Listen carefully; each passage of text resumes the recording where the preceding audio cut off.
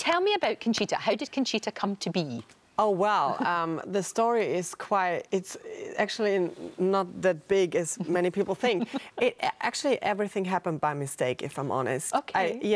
I got offered to host a burlesque show, which would be weekly. And I thought, well, let's do it in drag. But then I found out I have to shave for that. Right. And I hate my face without the beard. So I said, you know, to the lady who is owning this little show, I asked her if she would be okay having a bearded lady as a host, and she said, well, sure, go for it. Excellent. And then it just happened. Ah, fantastic. So it was absolutely meant to be. And Eurovision was the thing that really propelled you into the public gaze. I mean, people knew you before that, but then the whole world knew you. And it was just such a great song, Conchita. Oh. I mean, I was wondering, reaction to you, overwhelmingly positive, would you say, after Eurovision? Has everybody been very kind? Has everybody been very positive towards you?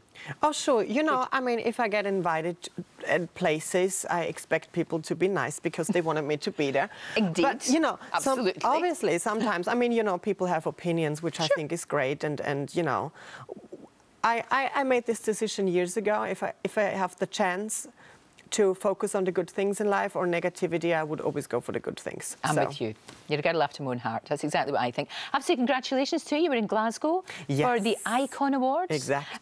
I would imagine that would have been quite good fun. That was a lot of fun. And yeah, we just spoke about it off camera. Oh, great fun. Scots know how to party. We do. Yeah. We do, actually. Yeah. I think you teach people when it comes to how to, But that must have been great fun and all that. And you're a very, very positive role model. Do you feel that I mean, sometimes that can be quite a responsibility. Do you find that?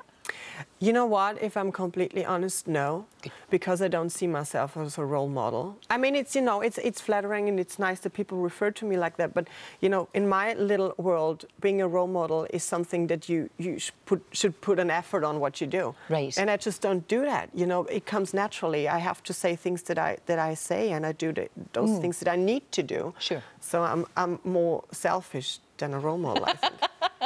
That's very honest, and I like that. I really do. Your makeup is beautiful. Look at those eyes. So much. You could paint walls with those eyelashes. Oh, wow. My goodness. Does it take a while to get Conchita all together? You know, in the beginning, it took me about an hour. Right. But now I'm afraid to actually admit that it's... You know, I believe in a good uniform, and my face is a uniform. Okay. No experimentals here. So I just put on the things that I like, and it's not more than half an hour.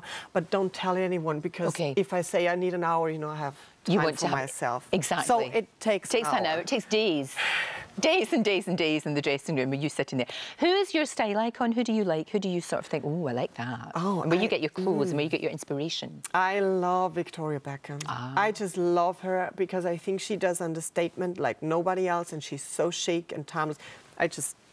That sort of Audrey Hepburn thing. Yeah. It is timeless. She keeps it very classy, but although, you know, I love fashion, and, you know, I'm honoured that I'm allowed to wear beautiful clothing from the big names in the fashion industry, and I'm very thankful for that. But, you know, even in a big, how can I say, even in a big fashion show like Jean-Paul Gaultier's, you find things that, you know, would suit my Victoria Beckham-esque. No, that's very true. Yeah. I understand. And it's okay to be like both. You can be flamboyant. Yeah. And then you can be, you know, understated. It's allowed. Now, look, the album is out. It's out Friday. It's a debut album. It's got Rise Like a Phoenix in there, of course, and You Are Unstoppable, which you're going to do for us in just a wee second. There's also, Conchita, for people that want to know much more about you, the book is very interesting. Being Conchita. So it's all in here. Yes. It's all in here. The whole story of how she came into being. Exactly. And really what the way ahead is.